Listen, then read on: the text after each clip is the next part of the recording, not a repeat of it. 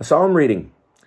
Today is Wednesday, February 3rd, which is the 34th day of the year, so our psalm reading is Psalm 34 of David when he feigned madness before Abimelech so that it drove him out and he went away.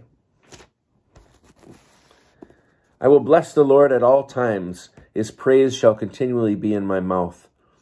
My soul makes it boast in the Lord. Let the humble hear and be glad. O magnify the Lord with me, and let us exalt his name together. I sought the Lord, and he answered me, and delivered me from all my fears. Look to him and be radiant, so your faces shall never be ashamed. This poor soul cried and was heard by the Lord, and was saved from every trouble. The angel of the Lord encamps around those who fear him and delivers them. O taste and see that the Lord is good. Happy are those who take refuge in him.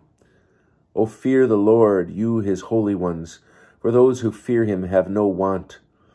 The young lions suffer want and hunger, but those who seek the Lord lack no good thing. Come, O children, listen to me. I will teach you the fear of the Lord. Which of you desires life and covets many days to enjoy good?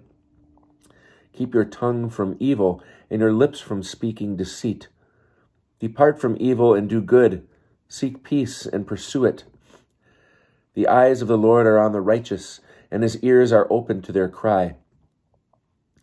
The face of the Lord is against evildoers, to cut off the remembrance of them from the earth.